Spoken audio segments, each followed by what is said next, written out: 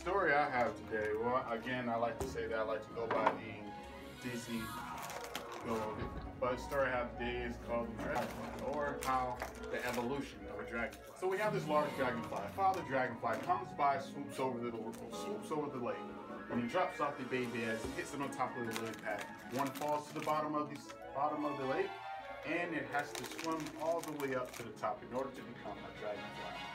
So, as it becomes a tadpole, it comes up and it meets a dragon. It meets a firefly. And the firefly goes, "Meet me at the honeycomb. That's where everything is good. Everything you have, whatever you want."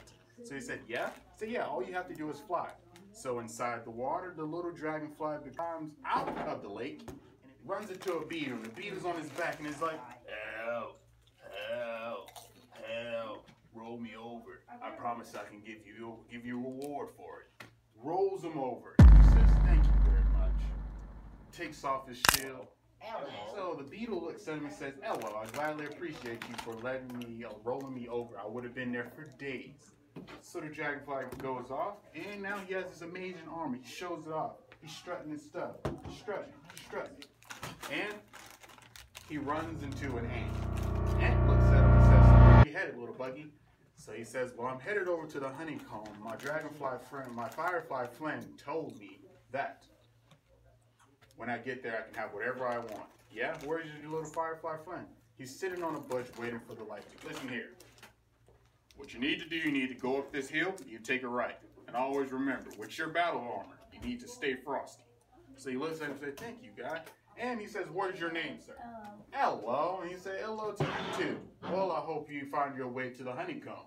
So he starts trudging along. And the hill is so tall, and he can't make it up top of the hill. He's breaking a sweat. And he's like, "I don't know if I can go any further." And down comes a beautiful butterfly with beautiful colors. And the beautiful butterfly comes over and says, "Where are you headed, marvelous looking being?" And he says, "Hi, my name is Elo." She goes, "Elo, I'm a butterfly." Scoops it up and says, "I cannot allow you to sit here alone. I can gladly take you to the honeycomb." She scoops him up in her arms and she flies off into the tree. Up into the tree is where now the beautiful dragonfly now gains its color. And Elo's looking amazing. He's just standing in the sun and he sees the honeycomb. A bee goes by and he stops and he goes, "So what are you doing here?" He says, "My friend told me if I could make it to the honeycomb, I could have whatever I want. And if I have whatever I want, that means I can fly and I can be a dragonfly." Well, the bee says, "Well, it's all busy here. All you need to do is realize you stop, take a deep breath." And what Elo does, he stands on the tip of the tree and he takes in a huge breath. And he breathes out. And he goes falling off of the tree and down he hits on the ground. So now it's completely darkness out. And he wakes up the next day and the next night all to see what? The firefly, his friend. He goes, "What are you doing sitting down here?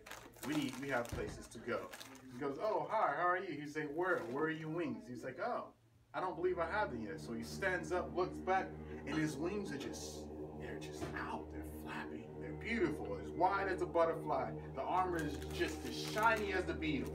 And his stature is just as tall as the ants.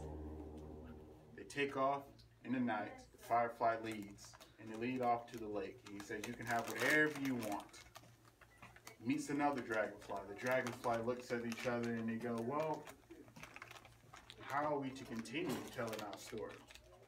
The dragonflies say, "Well, we can take these eggs and we can take them off to a different lake, and we can continue our story there." They take the eggs and they drop them off in a different lake.